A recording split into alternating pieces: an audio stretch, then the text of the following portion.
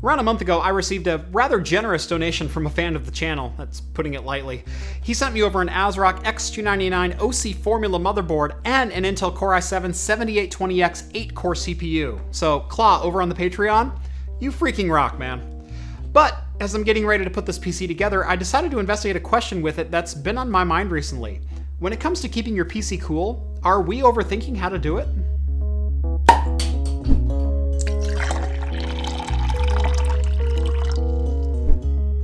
Welcome back to Craft Computing, everyone. As always, I'm Jeff, and I'm going to be doing a bit of an odd comparison today, but stick with me, I think the results are going to be worth it. Now, the point of this video is to not make any sweeping proclamations one way or the other. Go air-cooled or go water-cooled. I'm not going to be able to answer that question with a sample size of 2, but I wanted to at least put the question into your brain so you can start thinking about it. Now, on my right are two very different coolers. One of these is an entry-level all-in-one liquid cooler, the Thermaltake Water 3.0 Extreme S, and what I'd call a mid-tier air cooler in the Riven Oranos. Now, common knowledge in the CPU community right now, and really for about the last decade, is to cool down your CPU, you either use the stock AMD Wraith, a Hyper 212 Evo, or some of the top-tier offerings from Noctua or Be Quiet if you want to go air-cooled. Or you go with an all-in-one liquid cooler or a full custom loop. I think most of the allure of AIOs is water cooling has always been seen as elite. It's the most extreme and effective way to cool your system, and it's just a little bit dangerous. I mean, your computer's not supposed to get wet. That's how things break.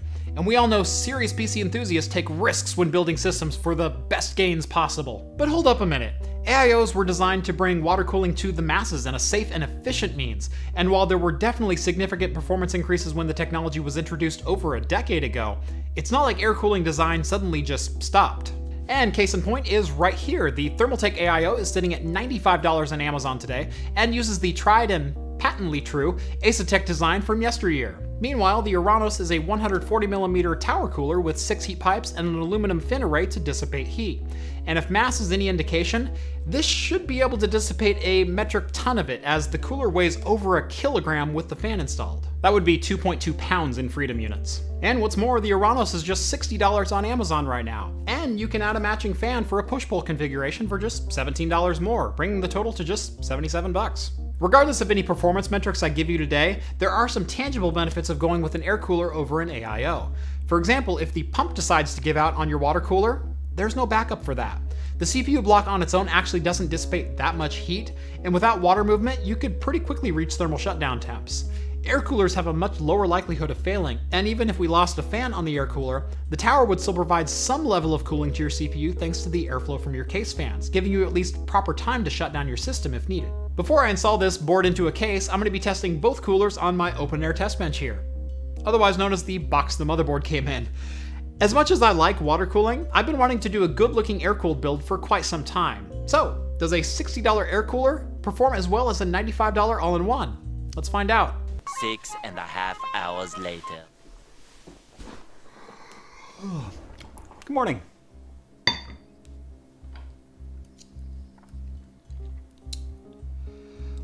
All right, now let's get started. So I think we're gonna start with the Thermaltake Water 3.0.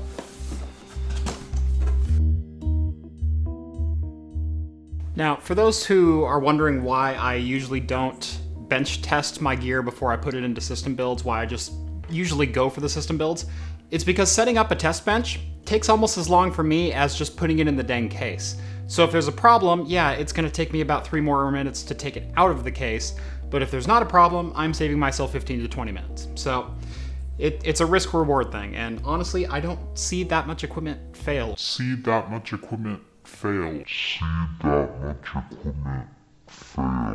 All right, test number 1. Of course, if this motherboard doesn't work, this is kind of all for naught. This may be very quickly how to troubleshoot a dead motherboard. I'm only seeing 00 on the postcode. It's not moving at all. Well, I got one CPU fan back. This one's still not spinning. Pump isn't working. This isn't looking good. 2 hours later. So, the new plan after all of that. There's something wrong either with the X299 ASRock OC Formula motherboard or my 7820X. I'm not sure what is going on with that board, but I spent almost 2 hours this morning trying to troubleshoot it. I'm done. Moving on, we're going to be moving on to my Gigabyte Z370 XP SLI motherboard with 16 gigabytes of Corsair Vengeance LPX 3200 memory. I do have my i7-8700K in here, and we'll be testing at both stock and overclocked speeds. I have dialed in an overclock of 4.8 on this board before, really just playing around though. I think I'm going to try to hit 5 gigahertz just to really run these coolers through their paces. We're going to start with the Thermaltake 3.0 water, see how that runs, and then move over to the Oranos. So let's finally get to testing.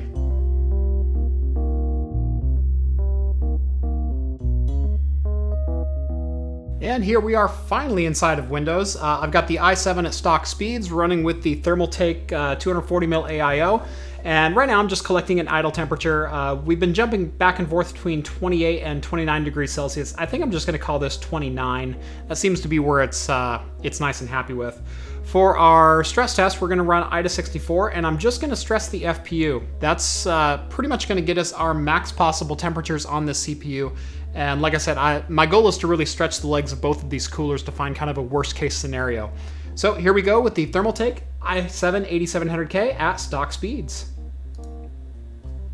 So as you can see with the CPU at 100%, we're seeing a 4.3 gigahertz max turbo across all cores, which is exactly what I would expect to see. We are seeing right around 68 degrees Celsius right now as the max core temperature. We are definitely going to let this just equalize. Water takes quite a bit of time to actually get up to temperature and then reach its max saturation point. Excuse me if I could talk today. So we're going to let that completely equalize, and then we'll take our reading, then we'll reboot this and see how far we can push our overclocks. While Gigabyte does have a built-in profile for 4.9 gigahertz, I'm a little bit concerned with the voltage because we're sitting right around 1.40 volts, bouncing between 1.385 and 1.40. It is holding 4.9 gigahertz, but I can't imagine this is going to run all that chilly. Well, we've only gone up in idle temps about 2 or 3 degrees. We're sitting right around 31 degrees Celsius now. But I wonder what happens when we actually put a load on this thing. And here we go, against my better judgment. So immediately shooting to 92 degrees Celsius yet again, 89, 88. Holding that 4.9 gigahertz mark though, at what seems to be 1.33 volts, 1.337 there. So definitely more my taste in the voltage range. So we went up about 600 megahertz on this chip, which should give us about a 12 to 15% performance increase. However, as you can see, we're also sitting at 98 degrees Celsius right now, which is way hotter than you should ever run this chip. I know it doesn't thermal throttle until 100 degrees, but just for longevity's sake, don't run your chips this hot. So yes, we're stable at 4.9 gigahertz, at least on the outset of this test. I'd really want a much longer test before I called this stable, but that is not a temperature I am comfortable with. So I don't think 5 gigahertz is going to be even close to achievable with this cooler. So I'm starting to see some weird readings in the temperature. As you can see, the CPU is sitting somewhere in the 90s, but we're also dropping down pretty randomly down into the 30s across all cores, 40s and 30s. Now, IDA64 is not reporting any throttling, but I think we're kind of reaching that throttling limit. Again, we are sitting 95 degrees Celsius when this thing's under full tilt. So I think we're throttling even if it's not saying we're throttling. So I'm going to call 4.9 a no-go on this cooler. So what do you say we move on to the Redmond Oranos? So one thing I will say, one of the big disadvantages of going with a water cooler in a lot of systems in a lot of modern cases is actually the fact that they don't seem to think about cooling the rest of your motherboard. Your motherboard still needs airflow, in particular your VRMs and your chipset heatsinks. I can tell you right now, this heatsink is too hot to hold my hand on. It is quite toasty, like to the point where if I held my hand down on it, it would probably burn me. So keep that in mind when you are going with a water cooler. You still need airflow over the top of your motherboard to help keep it cool. So here is the Redmond Oranos. And I gotta tell you, this is one heavy box. Like I said, this is a almost 1.1 kilogram cooler, and it is every bit of that. Really digging the top on that. Those are some thick aluminum fins, massive heat pipes. There's two, 6mm heat pipes, and then four 4mm heat pipes, it looks like on here. Very nicely capped. Oh, that is just a beauty. And included in the box is also one 140mm called a cold wing fan. This runs anywhere from 300 to 1700 RPM. Really nice looking fan as well. Sticker's even nicely centered on it. That's one thing I always like to check for. So again, this configuration right here is only $60 on Amazon right now, but I have really high hopes for it given just the mass of this. I mean, you can't judge a book by its cover, you can't judge a King Sig by how heavy it is, but you can make a pretty educated guess.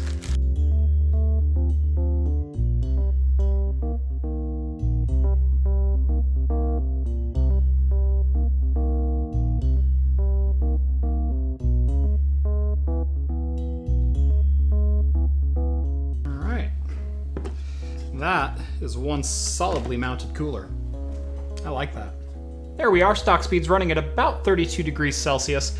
One thing I will say, this thing is barely above a whisper. Now, while the thermal take stayed quiet pretty much the entire test, the pump was audible and the fans did ramp up slightly. I think those fans maxed out at about 11 or 1200 RPM. This can ramp itself all the way down to 300 RPM, and quite honestly, I can't even hear it when my ear is that close to it. I hear the graphics card little fan on the EVGA superclock more than I hear this fan here.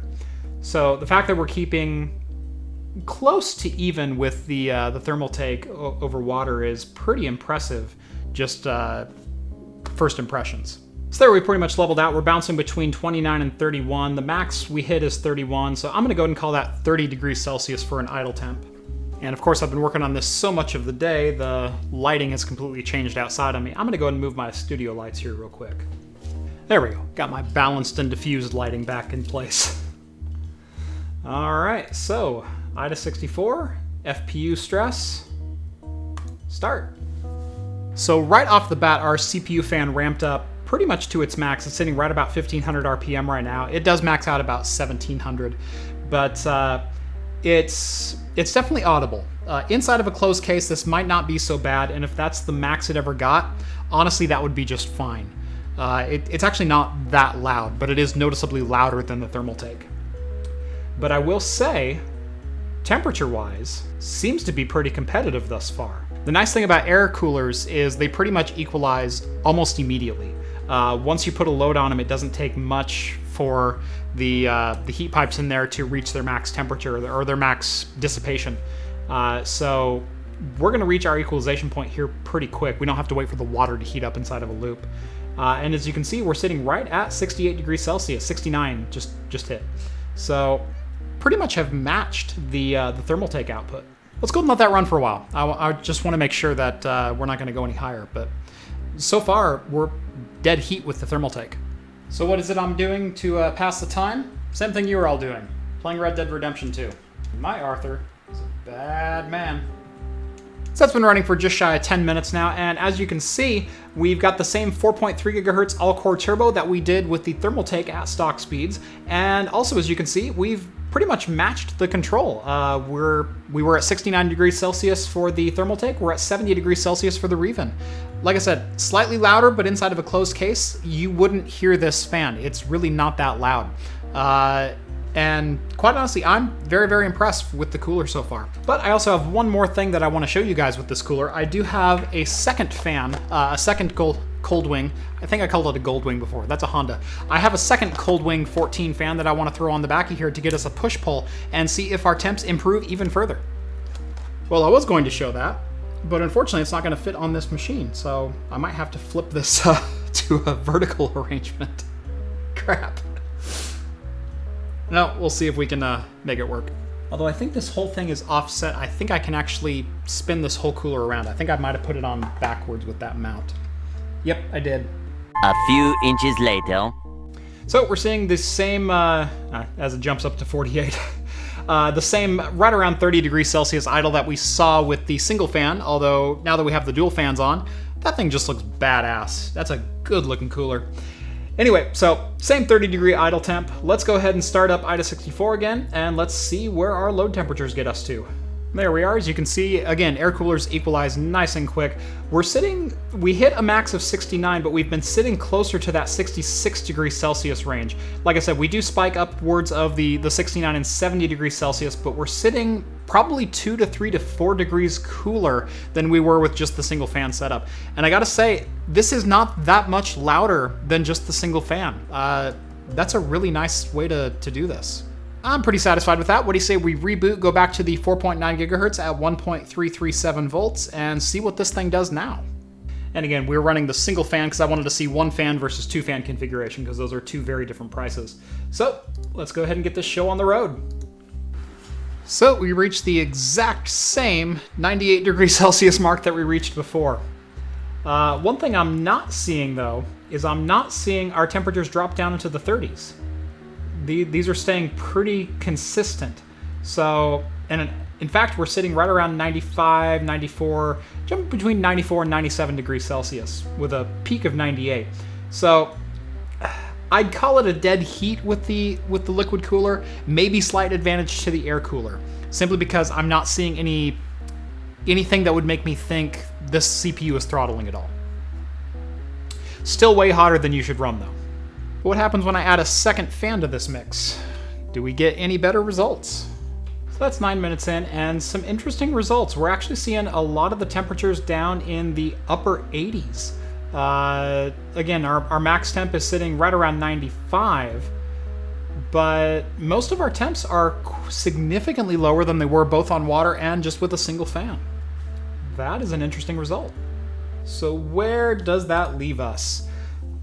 Well, a little bit darker since the sun keeps going down. There we go. So where does that leave us? I've always had this feeling, this inclination, that a lot of the modern entry-level all-in-one liquid coolers are kind of over-engineering a solution to cooling your CPU. Honestly, just putting a large tower cooler on your CPU, something like this, and this isn't terribly expensive for an air cooler. Again, single fan, $60, dual fan, $77. You're significantly less than an all-in-one liquid cooler, much fewer points of failure. Again, one of these fans could die and I'm still gonna keep cool. I probably wouldn't even notice the difference. Both of these fans could die and the tower is still gonna provide some cooling, especially if you have adequate airflow coming through your case already. Versus if a pump dies, you're pretty much screwed right away. But for less money than an entry-level all-in-one liquid cooler, I'm getting the same or better performance, both acoustically and performance-wise as far as temperatures go, in honestly a very, very nice looking package. But what do you guys think? Do you think water cooling's overrated? I certainly do, especially at the bottom end of things. Now, obviously I am a fan of custom water loops, as I've got a couple of them here on my desk, and at the top end of things, when you're spending the $400, $500, $600, it's certainly worth it. And if you're going for some of the more premium all-in-one liquid coolers, such as like a Fractal S36 or something to that effect, there is something to be said for water cooling versus air cooling.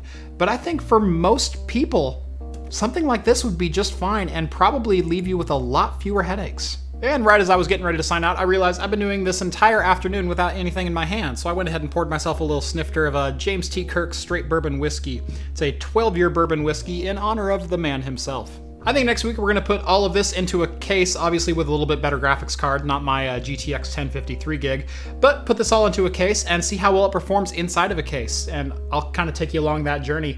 Like I said, I've been wanting to build kind of a beefy air-cooled system for some time. As much as I like my water-cooled systems, it is nice just to get back to simplicity of building machines and having them perform well without much headache.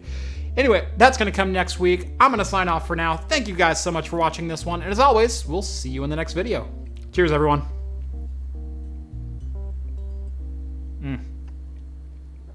Oh, so good.